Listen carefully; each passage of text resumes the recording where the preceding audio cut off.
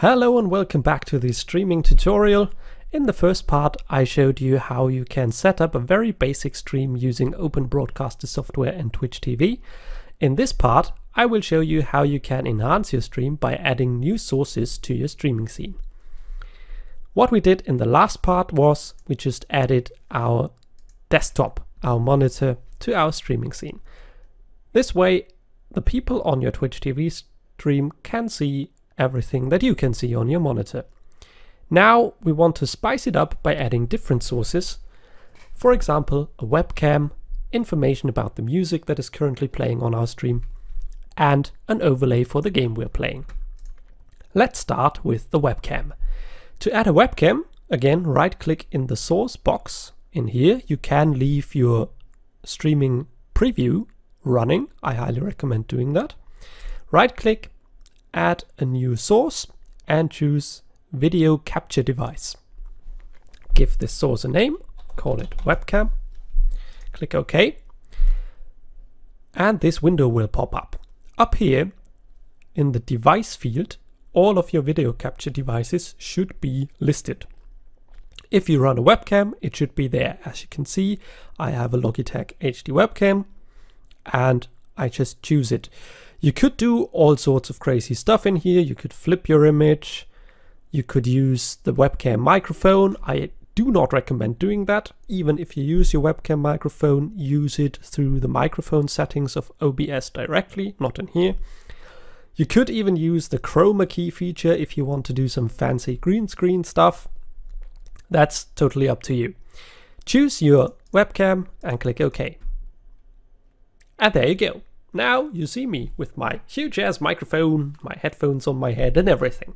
Now, obviously you do not want your webcam to block the entire view.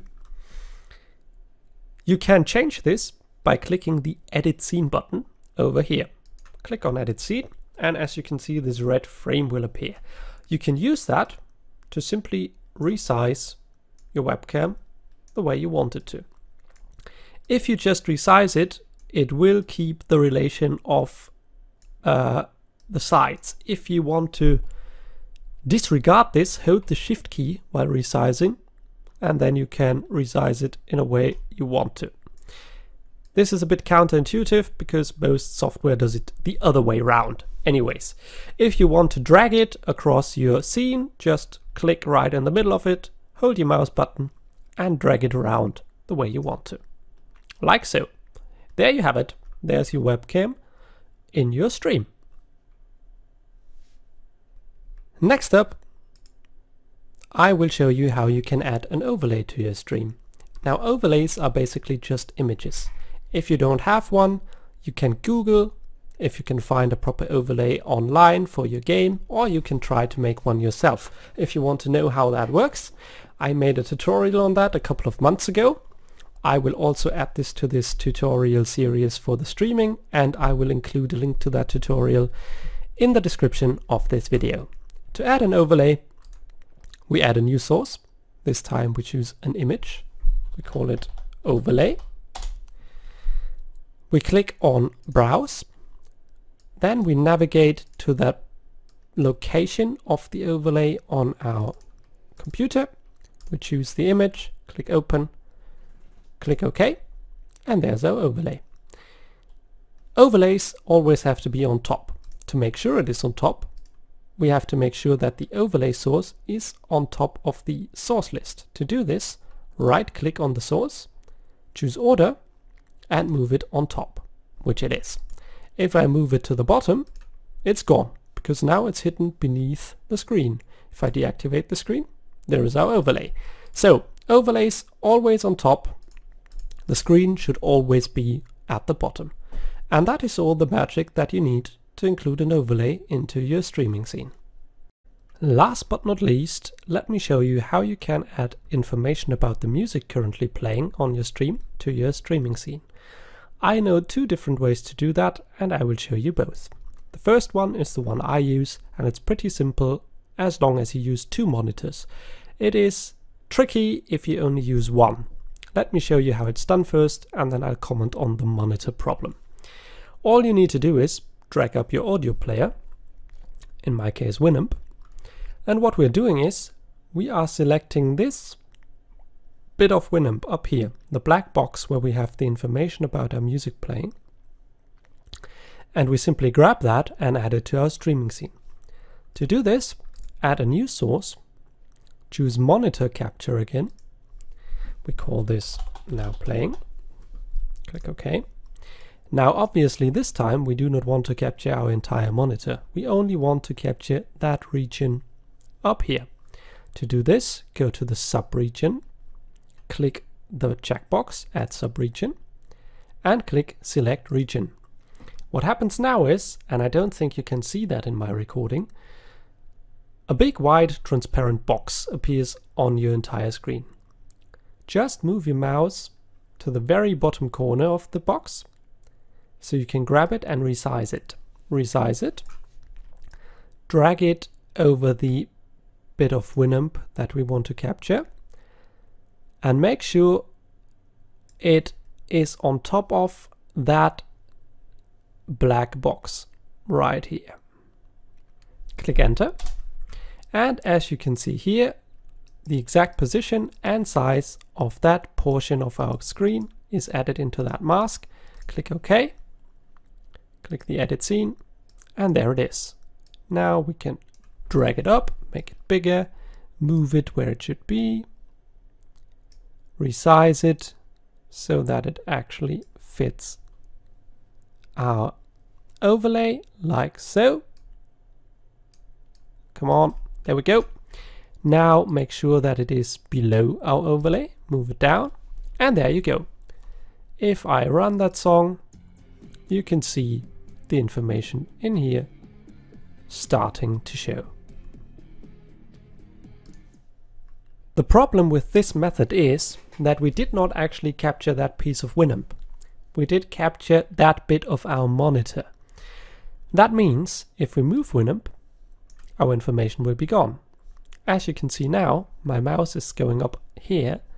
This is showing because what is showing is that bit of our monitor right here. If I move Winamp back, there it is. If I move it further over here, you see that. That means this only works if Winamp always stays in the exact same position and if nothing else is blocking that position. As a result, you cannot run Winamp in the background and your game in the foreground. If you do that, you will only see a small bit of your game in here. If you want to use that method on one monitor, you need to run your game in windowed mode and capture only that window for your screen, not the entire monitor. Then you can put Winamp on top or below of that window and it might work. If you use two monitors, it's perfectly fine. Just drag your player to your second monitor, as I'm doing right now. Make sure it's always in the same spot. Make sure nothing blocks it. Simply use the screen region capture for your second monitor, not your first one, and then it will work absolutely fine. The second version I'd like to show you works with one monitor as well as both. All you need is an additional piece of software, a nice little tool called Snip. I couldn't find a proper website, but I did find a post in the official Open Broadcaster Software forums where you can find a download link. I will include that link to the website in the description of this video. This is the forum post. There you have your link. Click on it, will bring you to GitHub, and there is a download link for Snip. It is a 7-zip file, so to extract this you need 7-zip. If you don't have it, just Google 7-zip and download it, and then you can extract this. Once you downloaded and extracted it, in my case to the desktop, you'll get this folder. There's an executable in there and a couple of text files. Once you run the executable, it will be running from your tray down here. Right click on that and choose the player you want to use. Snip only works with Spotify, iTunes and Winamp. If you want a different player, it won't work. Click on Set Output Format, click on Defaults, and then put one blank space in front of the Set Track Format and save that. Now, we're all set up. We need to create a new source. Click Add Source. This time we want text source. Name this overlay again. I'm sorry. Now playing, obviously. There we go. What we want to choose here is the Use Text from File button up here. Click it. Click Browse. Navigate to the snip folder, in my case on the desktop. Open it and choose the snip.txt. Click Open. And there we have it. Now we need to select the scroll speed. I usually use 50. Double click in the color field, choose a color you want. I want it to be in red. I want it to be bold. And check this box at Use Custom Text Extents. I usually use a width of around 400 pixels. Click OK. And there is our text. We can now move that into our now playing box of our overlay, make it a bit bigger, size it down, and there we go. Now it says no track playing. Once I start playing a track, as you can see, it switches to that track. If I choose a different track, the snip automatically changes your track info. Obviously, if you want to use this way of doing things, you need an overlay with a colored background, because the scroll text doesn't have a background to it. And there you have it, 2 ways how you can incorporate your now playing information into your streaming scene. To wrap things up, let me show you what you can do with different sources and different scenes in order to create your own streaming channel. Let's say I want to start a show and I want to play Diablo 3. But I'm not quite ready. I need 5 more minutes to get settled in and everything, but I already wanted to fire up my stream. Now, what people on my channel see is this: an overall layout in a scene I called General, where they can find information about my social appearances and about the stuff that is coming up. I also have room for myself, my webcam, and up to 2 guests. That is what they see. Run some nice epic music in the background, all fine. Then I settle in. I'm about to play, I fire up my webcam. There we go. I can say hello to the people, tell them what I'm about to do and everything. Then I want to start my game. I fire up my screen. Now obviously this Diablo 3 information here is in the way. I want to get rid of it. Simply uncheck the schedule source and it's gone. Now people can see what I'm doing and the social information and everything is still available. Now I start my game, fire that up. That will still be visible in this smaller screen size here. Once the game is started, however, I want to move from the small screen to full screen. To do this, all I have to do is switch in between 2 different scenes, as I am about to show you once the game is actually started. Still loading. Now I actually start the game. Like so. And once I'm in game, I switch my scenes. From my general scene, right here, to my Diablo 3 scene, right here. If I go into the game again, this is what the people will see. Now, obviously, down here is a blank spot. That is because my now playing information is not up on my screen. There we go. I start Winamp, start a song, and there you have it. I would stream Diablo 3 with overlay, music information, webcam, and everything.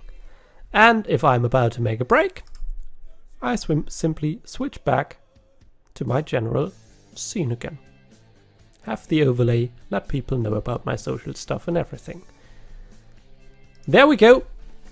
I hope I could help you out a little bit.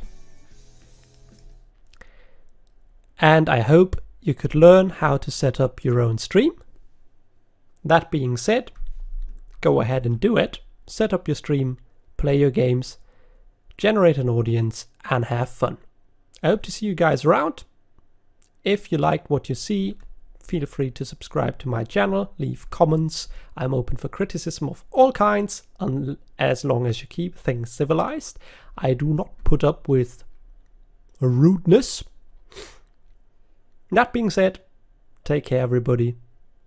Until next time, FZN out.